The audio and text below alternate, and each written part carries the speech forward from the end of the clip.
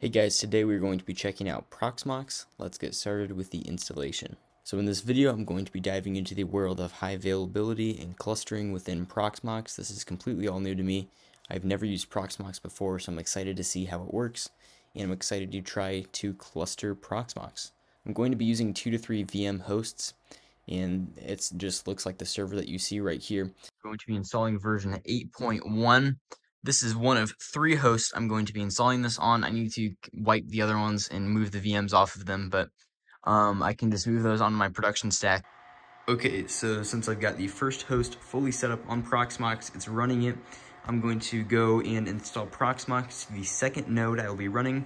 I think for the purpose of this video, I'm going to have a third node be virtualized because I think I can do nested virtualization in KVM, but I just don't have 3 bare metal hosts at the moment to run this on. So this is the first host, like I said, the 2 power connections. We have a 10 gigabit connection here, and this goes down through my 10 gigabit switch all the way to the MDF server room that has a bunch of 10 gigabit connections that goes out to the rest of the building and the rest of all of the other servers that are in the production environment. All of the things in my testing environment right now are on 1 gig connections, but for testing, obviously, it's most likely fine. Alright, so this is going to be our second VM host. I've got a 1 terabyte SSD, just because that's all I have at the moment. I'm going to have to get a tray for that, but this server is identical to all the other ones. It's got another 10 gig network card, 2 power supplies.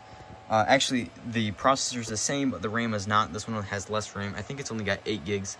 I'm going to upgrade it eventually, but I just need to figure out how to put the drive in. Actually, I have the caddies right here, so I just got to find the screws and I'll get this SSD put in.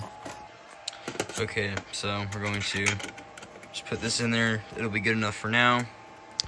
And I'm going to grab a DAC cable, and I'm literally just going to route that right into the spare port right there on the Microtik switch, and I'm going to fire the server up, install Proxmox, we'll be off to the races.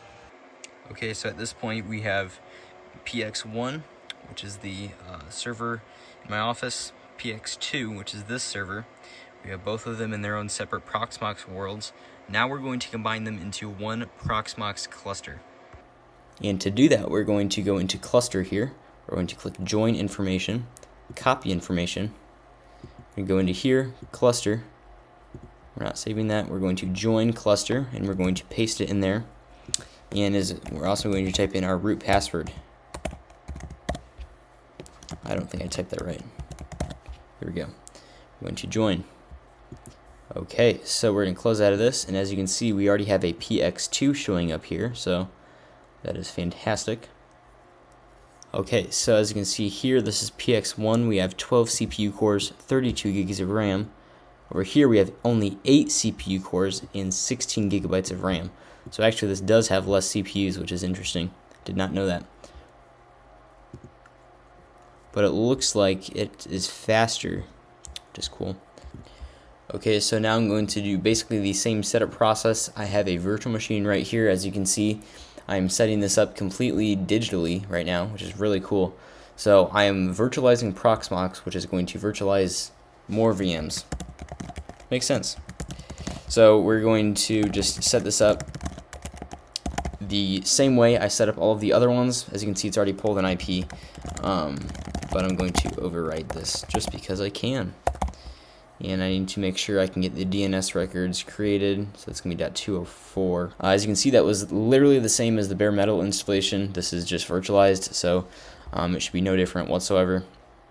I'm going to wait for this to install.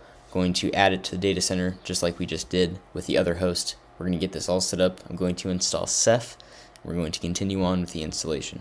Okay, so I have the third instance, the third host added to the cluster. I have 30 gigabytes of RAM on it, 8 CPU cores. It's 3.5 gigahertz. Not too bad. Let's go to the summary here. So it looks like all of our nodes are online. Ceph is having a warning for some reason, which I will explain here in a second.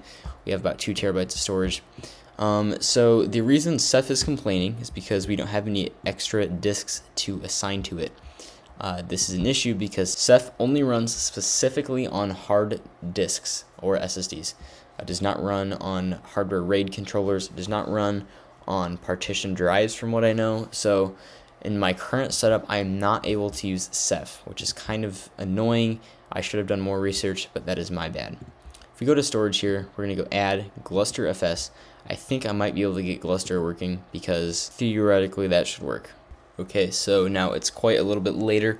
I have successfully created a Gluster cluster. I've done this before, so I don't want to go over it in this video, but basically what you need to do is you need to install Gluster through apt. This is pretty standard. You're going to install it there. Next, you're going to create a volume with a couple peers. Then you're going to add your third peer. And if I do Gluster volume status GFS volume Proxmox, as you can see, it looks like we are good. We have all of our bricks. If I do volume info, this should show us the volume as well as all of the bricks. So the bricks are, I guess, different hard drives. You could think of it as different servers. So we got all 3 of those there, and it's replicating the data between all of them, which means at any one server could become the primary source of replication, which is really cool. So alright, so now let's go back to Proxmox. We're going to go to storage, we're going to go add, and we're going to add a Gluster FS. Okay, so we've given it an ID of Gluster 1. We're going to add our 2 peers. Nodes is all. We're going to enable it. Going to click add, and theoretically that is all we need. So if you go here, storage, on the other one we should be able to go to disks. Alright, so it looks like we are off and we are good with this Gluster cluster. Okay, so I've just created a HA group. I've called it test. I have assigned it the different nodes, and I've given them priorities based on what I think should be their priorities. Now, these numbers don't really matter. It's just greatest, I would think, is the highest priority. Lowest is the lowest priority. So the VM that is running Proxmox is the lowest priority. Then we have the other bare metal server that has less CPU cores. I gave that a lower priority. Then I have the fastest server with the most highest priority. So I also went into HA. This is under data center, by the way, and I added the resource. I went and clicked on the VM, added it to the group, and allowed it to relocate 5 times. I'm not sure why you need to set limits, to be honest, because I would think that if you have correct priorities set, it shouldn't migrate back and forth, but we will see how that goes after I finish the installation of Ubuntu. Okay, so I have the VM booting now after it has installed Ubuntu. It is obviously almost done, and that means that we should be able to start seeing it migrate between hosts. We're going to click migrate. We're going to do target as px2, and we're going to migrate. And it says task okay, so we're going to go to px2 and just see what happens. Okay, so it looks like it migrated itself back, and I can see that on the network bandwidth too. But it was able to live migrate to the other host. And actually, I did see 1 ping drop in that process. So that's interesting how reliable it is, I would say. That's pretty good considering I haven't fine-tuned any settings. There was basically no settings to fine-tune. I go to groups and I edit this. Let's migrate this to px3. Okay, so I'm migrating this to px3, which is the VM. And looks like it's already fired up again, which is absolutely incredible. And I'm also able to see on my ping that I'm seeing a little over a millisecond of latency, which is right on point because that server is pretty far away in the network. So that is pretty fantastic. And from a network standpoint, we peaked at 4.8 gigabits per second during the migration, at the peak of the migration, which is not bad at all. So this is really cool that it is able to literally live migrate between servers and hosts. I do not think this is going to work, but this is something I want to try anyway. I'm migrating this back to px1, and I'm very curious to see what happens if I unplug the network on it. Okay, so I'm going to log into px2, and you'll see why here in just a second. As you can see, we have our whole data center summary. What I'm going to do, we're going to switch to the real life camera. I'm going to go and I'm going to unplug this server from the network, which actually I can't do because that SFP is messed up. So we're going to go in the back here. We're going to unplug it from the network. This is on this side, okay. Okay, so it is off the network. If we go back to our pings here, as you can see, the pings have dropped I'm very curious to see if these pings start again.